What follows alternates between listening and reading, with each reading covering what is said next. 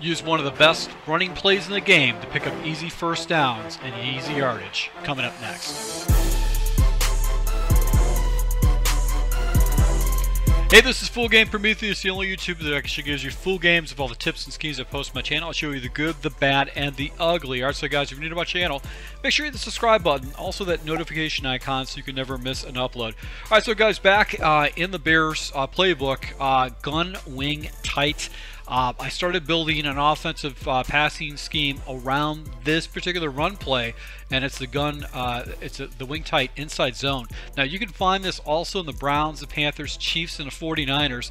And for some particular reason, this play has just got excellent blocking. You get like double teams on the inside, and it actually will get yourself to the next level. I can pretty much assure you that for the most part, you're always going to get positive yards. So this is a really good play to jump into in a 4th and 1, 3rd and 1 type situation. You can use this, and with the previous plays I showed you in passing, it really can open up your offense a lot. So let's go ahead and take a look at the inside zone and show you how easy it is to run this. Alright, so this is out of the gun, wing, tight, and the play is going to be inside zone. It's actually one of my set audibles, and I was actually trying to find some other runs that really complement it, but this run is just hands down probably one of the best ones in this formation, and it always gives you an opportunity to go ahead and cut it up and get some pretty easy yards against this. Now we're going to go ahead and run this against random 34 defenses, so I don't know what the computer's going to come out, but when you have 3 tight ends, you're usually going to have your opponent try to match up defensively against 3 tight ends and a wide receiver and a running back. Alright, so with this particular run play, basically we're going to take a look at the guards and determine if they got a man that's lined directly over them or partially over them.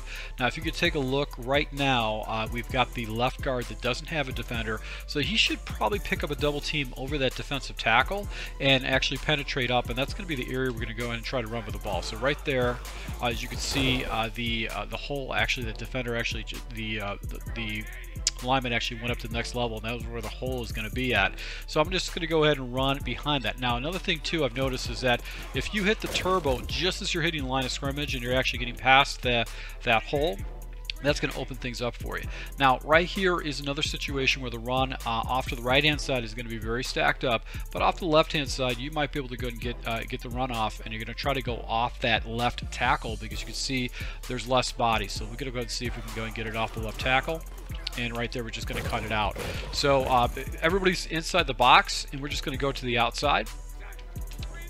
And right here, we're just going to go right up the alleyway right there. And actually, with a nice little turbo, you're going to pick up some good 10 yards or so. So a typical 34 odd defense. Sometimes you can cut this back up into that backside of that center.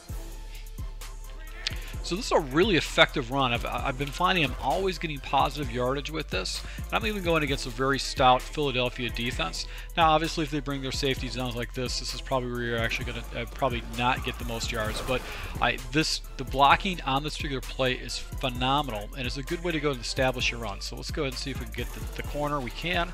And we got some pretty good blocking right there and a bad spin move, but this is a play you want to go and take a look at. So if you have some of the playbooks that I've been showing you, you probably want to go and jump into it because you can pick up some good yards. So guys, if you are looking for run plays or other different types of tips, make sure you hit the subscribe button, and also smash that like button for me, guys. I really appreciate it. It really will help. Once again, thank you for your support, and until next time.